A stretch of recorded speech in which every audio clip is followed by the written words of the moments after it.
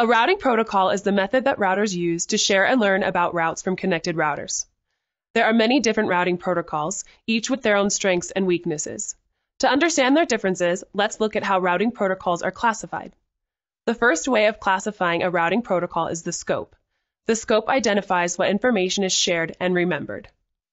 A private network that is connected to the internet is known as an autonomous system, or AS, and is fairly independent from the internet. The only thing that is really shared is the link to the internet. Businesses or organizations that connect their private network to the internet are assigned a unique autonomous system number, or ASN, which is typically handled by the ISP. Now, the routing protocol scope identifies boundaries where routing information is shared. An interior gateway protocol, or IGP, is a routing protocol that is used within an autonomous system. So within your private network, you would run a routing protocol to share internal routes. This is an interior gateway protocol. An exterior gateway protocol, or EGP, is used to share routing information between autonomous systems. So for example, a routing protocol used within the internet to route data between internet routers and into autonomous systems would be running a routing protocol that is classified as an EGP. As a network administrator, you will mostly work with IGP routing protocols. The only situation where you would work with EGP is if you had a very large network connected to the internet. Another way of classifying a routing protocol is how it makes routing decisions based on a specific metric. The metric is a value assigned to the network that identifies the preferred route when multiple routes exist. A route with a low metric indicates the best route. One metric used by a routing protocol is called the hop count. Now, the hop count identifies the number of routers that are used to reach a destination network. So, say this router has a message that needs to be sent to the D network in this direction. The hop count to the destination would be 1, 2. The packet goes through 2 routers to reach the destination. If the packet traveled this direction, the hop count would be 1, 2, 3. In this example, this router has 2 routes to the destination network. If using the hop count as its metric, it will use the path with the lower hop count, which is the one with 2 hops. Another metric that can be used is a metric based on the bandwidth, or sometimes latency or delay. These both measure how fast a message is sent from the source to the destination. Let's say that this router here has 10 megabits per second links. And these routers down here all use 100 megabits per second links. In this example, it would be faster to send the information this direction rather than across the slower links. If the routing protocol was using the hop count, it would prefer this route to the destination, even though it's slower. But when using the bandwidth or delay as a metric, each link is assigned a relative cost value. For instance, let's say these 2 links each have a value of 100, so the total cost going this direction to the destination would be 200. Now, down here, each of these links may have a metric value of 10, meaning that going this direction would only have a metric value of 30.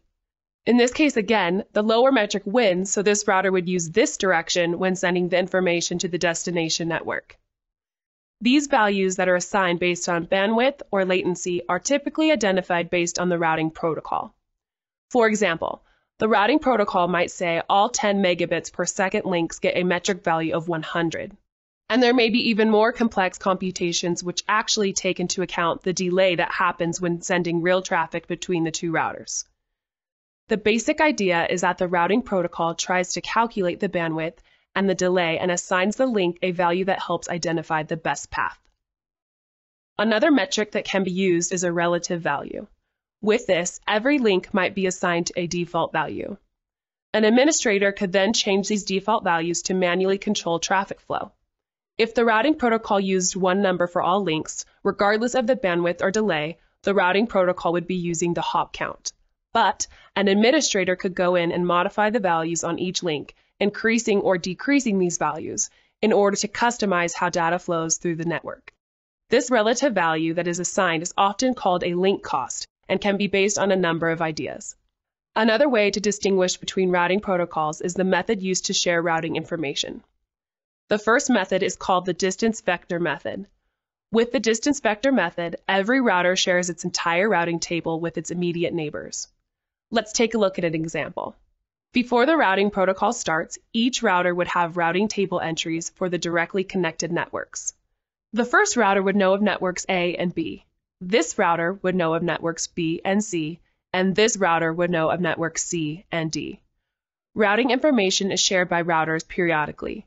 So first, this router would share the routes it knows about with its neighbor. In this case, it knows about routes A and B. The second router receives this information and looks at its own routing table. It sees that it already knows about network B, but it doesn't know anything about A, so it would add A to its routing table. Let's also assume that this routing protocol is using the hop count metric.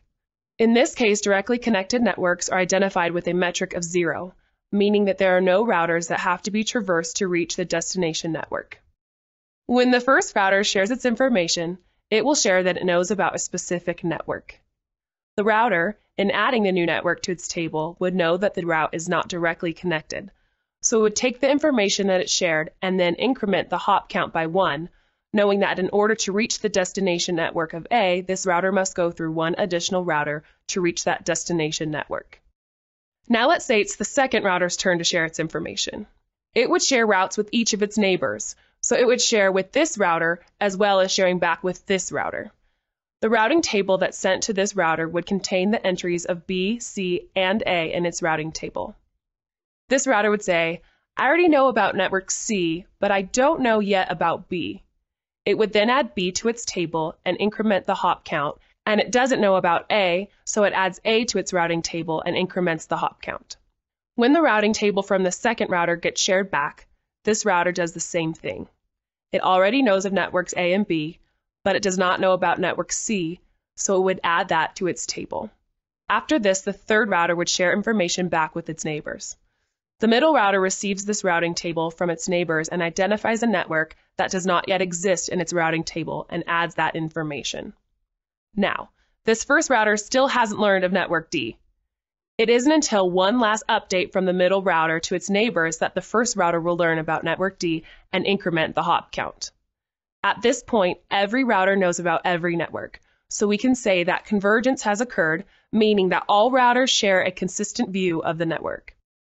A key characteristic of the distance vector method is that every router shares its entire routing table with its neighbors at every update interval. Another method is called the link state method. With the link state method, routers only share information about their own directly connected networks. So for instance, this router would share information about networks A and B.